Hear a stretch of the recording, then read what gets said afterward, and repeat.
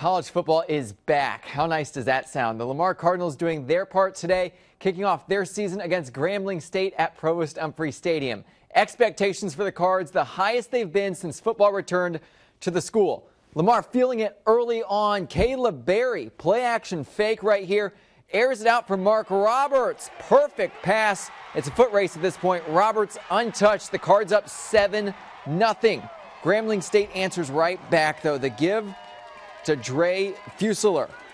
Fights his way into the end zone right here. Fusler refusing to go down. That's the score. Just like that, we're tied at 7 apiece. Head coach Ray Woodard not pleased. Second quarter, Tigers up 10-7. LU facing 4th and goal from the foot line. Cade Harrington stuffed. What a play in the backfield by former Kirbyville player Aaron Breed. So that's a turnover on downs, but Grambling gives it right back. A horrible snap, and then it just becomes a fumble fest. The ball finally stops bouncing. Big Red's Tommy Barrett, the one who scoops it up.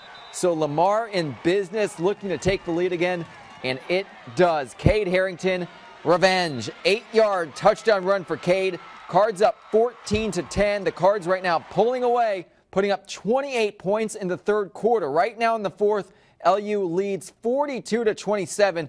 We'll have a final for you online at kfdm.com.